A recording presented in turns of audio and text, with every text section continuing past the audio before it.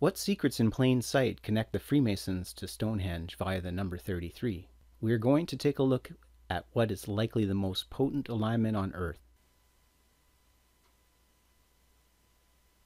It runs from the George Washington National Masonic Memorial to Stonehenge via the heart of New York City, directly over Wall Street and within 650 meters of 911 Ground Zero.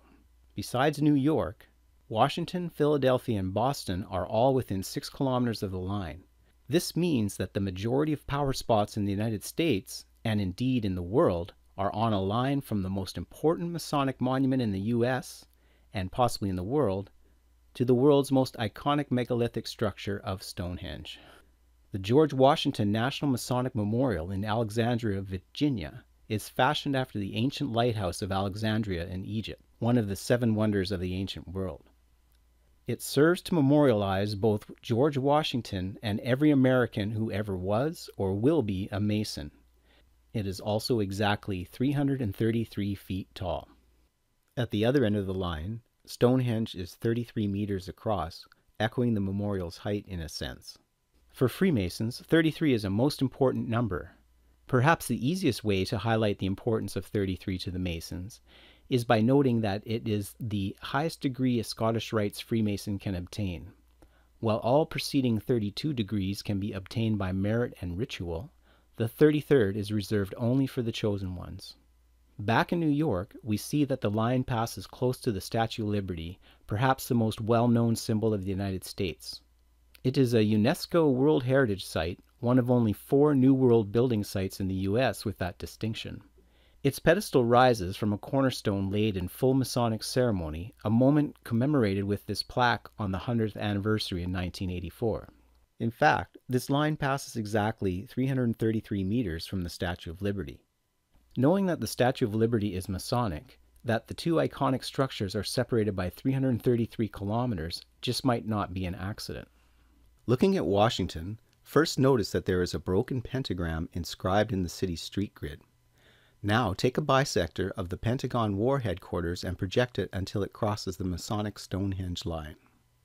Define a circle on this point with radius of exactly 6,666 meters and see that it passes through the middle of the pentagram inscribed in the Washington street grid. In addition, a second radii connects the 2 apexes of the pentagram.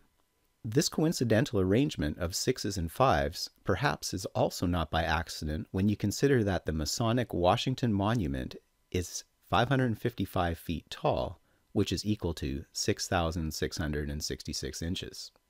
Expanding our view, we see that our line goes through the tip of the Mississippi River Delta on its way towards Teotihuacan with its famous Pyramid of the Sun. To be precise, the line ends up passing exactly 33.333 kilometers from the Wikipedia point for both the Pyramid of the Sun, the 3rd largest pyramid in the world, and for the whole of the well-known Teotihuacan site. Looking from above, we can see how the Pyramid of the Sun and the Forbidden City in Beijing are aligned with one another. We see that this line passes through the Comox Valley, aligning with 33 kilometers of Vancouver Island coastline and passing within a kilometer of Hornby Island. The Forbidden City houses the Palace Museum, pictured here, which is the most visited museum in the world by a wide margin. At 14 million visitors per year, it beats the second-place Louvre Museum in Paris by over 50%. It is also just across the street from Tiananmen Square, site of the brutally suppressed student democracy demonstrations of 1989.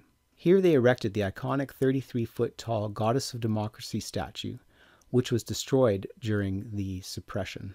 We'll come back to this alignment in a bit. Back in Mexico, the Masonic Stonehenge line also ends up running less than 3 kilometers from the shrine on the top of Mount Tlaloc. Named for Tlaloc, the Aztec rain god and most important of their deities.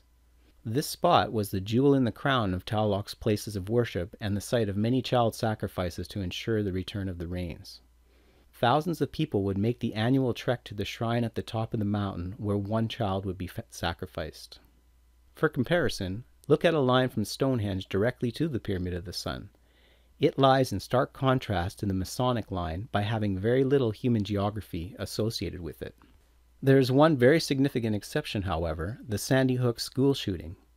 This line goes exactly over the scene of the massacre in Newtown, Connecticut, right through where the front door of the school was.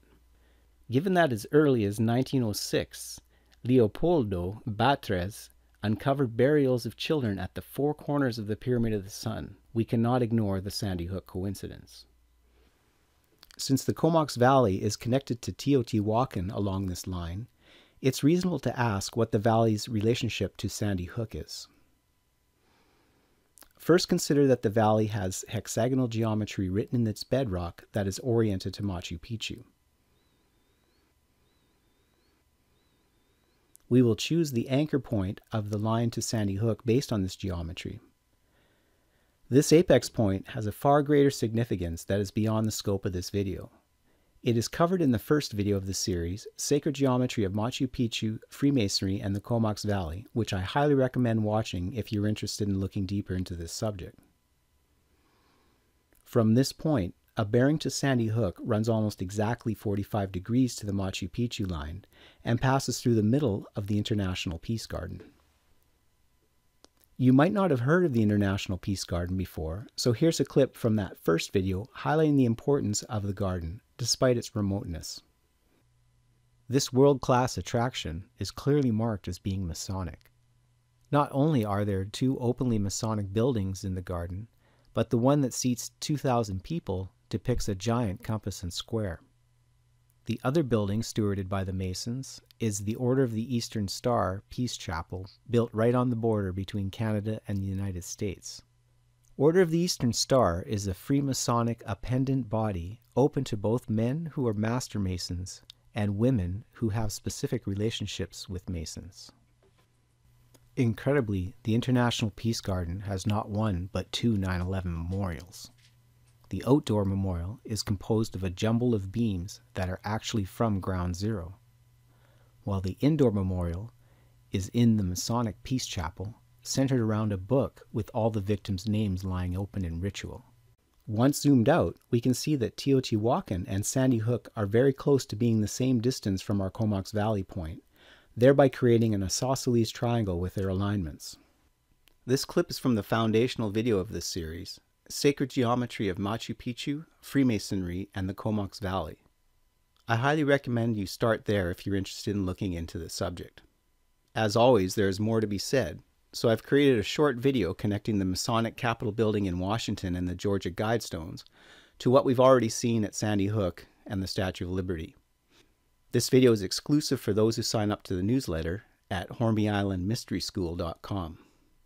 Thank you for watching.